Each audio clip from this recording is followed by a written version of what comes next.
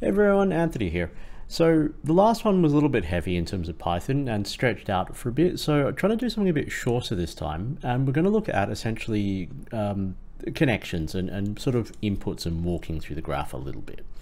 So what I've got here as a basic rig are the standard types of connections you'll be used to. So we have expression linking stuff. So obviously transform 2 has the green arrow, which is driving transform 1, and it's got the little the green E dot, so you know what's going on there.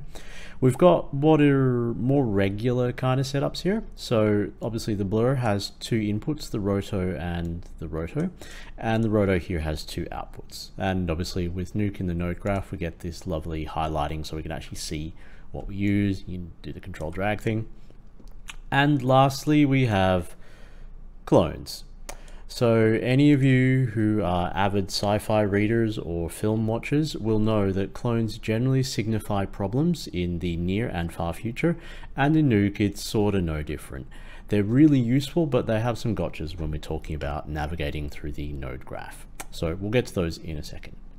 So the first thing I'm going to use is this blur here. So I'm just going to, oh god, I'm clicking in OBS. Alright, so we're going to grab the node here, and we've got the blur.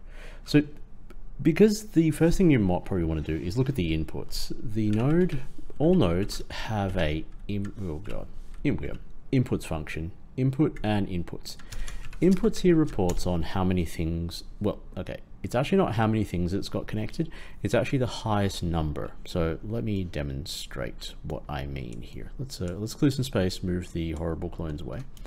We'll use a switch node. So switches are handy because they have numbers. So I'll just connect it here 3 ways. So if I ask the node, grab the node, ask it how many inputs it has 3. Makes sense, 0, 1, and 2. If I disconnect 2, claims it has 2. Also makes sense because it has 2. Let's reconnect number 3 up here and disconnect this. Inputs has 3. What? Okay. So no, it can't, no. So what's actually happened here is that the inputs function, if you run help on it, it's actually relatively clear with this. It's actually reporting the highest numbered input that is connected. So in this case, the switch, if we, oh, that's right, switch will not let me do that. There you go. So I'm the highest connected input is now 3. You can see that there here. So if we ask it what is your highest connected input, it'll tell us 4, because everything's numbered from 0. So 4 actually means the 4th input, which is input 3. Now similar in this vein, if we drop down and merge, most, if not all, I can't think of any exceptions off the top of my head, apart from groups, which are special and also strange. All nodes, when you disable them, obviously for a merge, it will pipe through the B stream, and obviously on the blur, it's going to ignore the mask. It's going to basically do nothing. All right. So generally, you expect the B stream to be input 0. So we can verify that. A, B, let's do mask, right. So on this node, so it's a selected node, and the node input 0. So input 0 is a roto, which we connected to the B stream. Input 1 is the transform. There we go, transform, which is your A stream, and your mask is going to be input 2. Right, so that's fairly consistent as a pattern. Generally, you expect the B to always be your 0 input. Now, if you connected something else here, so I've got A1 and A2 now, it doesn't renumber them. So input 2 is always going to be, input 2 is the mask, so it's the blur here. Input 3 is the roto node, so A2. So let's just disconnect that for clarity.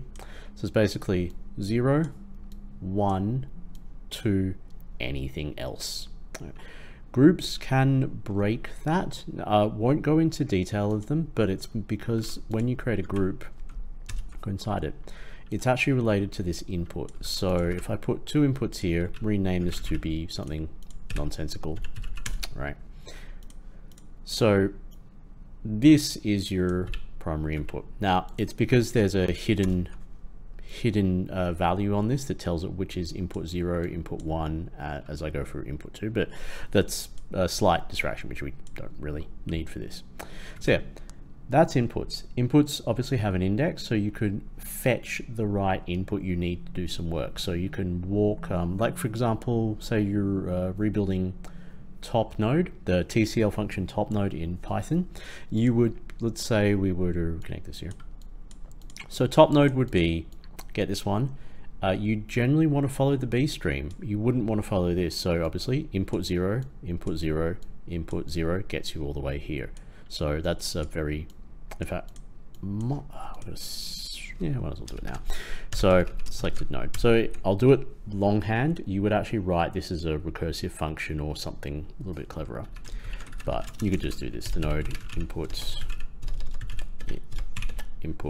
0, and you want to get that. So that is roto 1, and you want to get that node's input 0, which is grade 1. So you can sort of see that you just basically want to stack this as many times as you need to go up to the tree. So that's kind of the guts of top node. So you can have a play with that. If anyone's interested, usual, let us know in the comments, and well, I'll do a specific one for that. Now, another aspect of the inputs is if we do the node input 0, if we give it something nonsensical, like how many is that? Okay, if you could have a node with 1.2 million inputs, you could ask it, what is that input? And it would tell you nothing. So you can put junk in here and it will return a none value. So you can actually test whether or not anything's connected that way. So that's super handy. But of course, sometimes you may not want to know that. So if you're walking through and doing, let's say, let's just use a merge node again. So with my merge node, I've got things connected. Great. So if I ask it for the inputs, it'll tell me there are 3 of them. The maximum connected input's 3, and I could get the blur, the transform, and the roto. If I disconnected, say, the roto here from the B stream, I would need to be careful to iterate over it. So for example, you'd do something like this. The node inputs. So you'd ask it, what's the highest connected input? Highest connected input is 3. Okay, so we need to go through each of them. For input number in the range from 0 to how many inputs it is. I'll just print that out quickly. Print input number. My typing generally isn't this bad, honestly. So you can see it's going to give us 0, 1, and 2. That's what the range function does. It just basically takes from here to here, give me the numbers that make up that range. Nothing super exciting. But then we can change this to ask the node input number, and then you would do something with like ask for the name, or if the node input number is a thing, print the node input number name. Yeah. So, what did I stuff up there? For input number in range 0, open. I swear I haven't broke. Oh, print. I'm still used to Python 2 and Nuke 12. All right, so you can see it's blur and transform. And if I disconnect this here, connect them across, run the same code, roto 2 and blur. That's actually kind of handy, but sometimes you don't care. Sometimes you just want to know what's come in. And also you might sometimes want to, in top node or in the regular node graph, you're not following expression links, but let's see what happens if we do. Let's create another merge, bring them up, and merge 2, the mix is going to drive it. So I have 2 merges, merge 2 is driving it. So obviously this is input 0 here. This is input 1. This is input 2 for the mask. Wait, that's the mask, right? Input 2. Extra ones. In fact, that's probably a good thing to do there. So here, remember how I said the mask is always going to, these first 3 are always going to be numbered the same way. So even if you do this, so just go to the node and do input, we know B0, so input 2, not, wait, what? Yeah. Oh yeah, sorry, that's correct. Input 2 is the mask. Input There you go, and that's the transform. So you can see the input pipe naming is the same. Now, in this case as well, notice that no matter what we do, we continually have these things here. So what is the expression link? Well, problem with expression links is that you can expression link pretty much anything. So I've chosen to expression link the mix. You could do the mask, you could put an expression link for any of these things here, you could do the lifetime range, you could do the font, I think, or maybe not the font size. So it can't really number them. And that's where we have to get into the other tool you use to sort of navigate around the graph, which is the dependency call. So let's comment that so I just don't accidentally stuff. So using the same setup, so the node has this call for dependencies. Right. Dependencies is you don't supply it anything. Well, you do, but so you can ask the node, what do you need to function?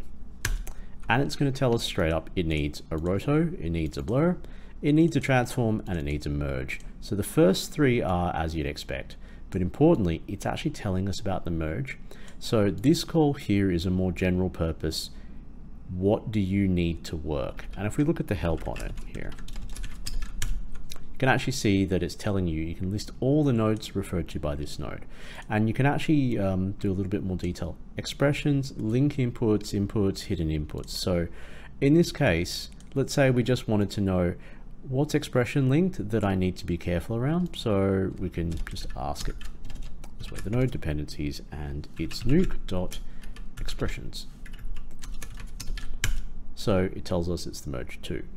Now, there is this, where are we here? So it's telling you to do this if you want to look for multiple types. Inputs, that vertical bar, this character, it's the pipe. It's, I don't know where it is on your keyboard. On mine, it's above the backslash key, shift backslash, or shift that slash, forward slash. I always get, I think, shift and one of the slashes, the one that doesn't have the question mark on top of it. So what that is here, I'll just copy that, drop it here, drop it here. So this character here, this guy here, is actually a, it stands for an operator called OR. So when you're programming, there's a number of operators. You've seen equals, the equality thing. So A1 equals 1. Yes, it does. 1 equals 0. No, it's false. So it's a comparison.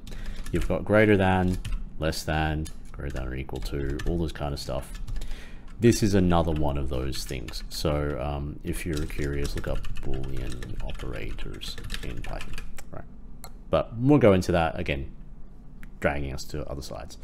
Simply because I wanted to take a step from this to look at clones, because clones are interesting. So let me pause the video and I'm going to clean up and build a setup that will demonstrate better.